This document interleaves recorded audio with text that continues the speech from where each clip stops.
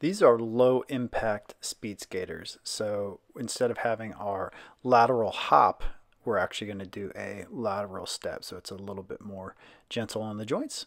And so we're going to take a lateral step and then we're just going to slide that trailer leg in right behind it. So a step with the left foot and then step in with the right foot behind it and vice versa. And the arms are just going to swing in front of the body to whatever side we're stepping. So as we step to the right, they swing to the right. As we step to the left, they swing to the left. And just make sure you keep breathing on this. Nice deep breaths in through the nose and out through the mouth.